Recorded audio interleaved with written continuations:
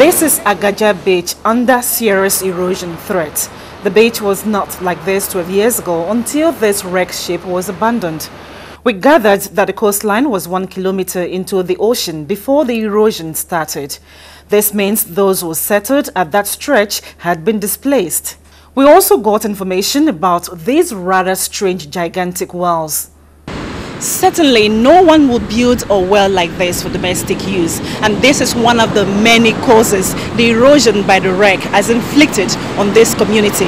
The coastal bed is between the lagoon and the ocean, and according to Alade Adeleke of the Nigerian Conservation Foundation, if nothing is done soon enough, there could be collision, and Agaja community would be history. To avoid the problems of ecological coastal erosion that is happening on the beach here, it's also necessary to save people's lives and property and to restore the integrity of the shoreline of the Agaja beach.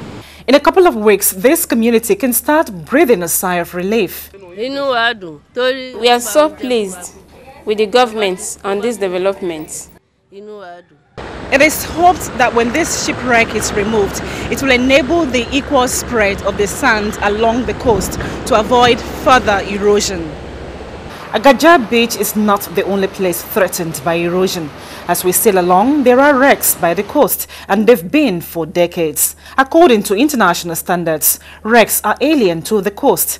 Critics wonder what the Nigerian Maritime Administration and Safety Agency has been doing in checking the menace. Vivian Irikefe, STV News.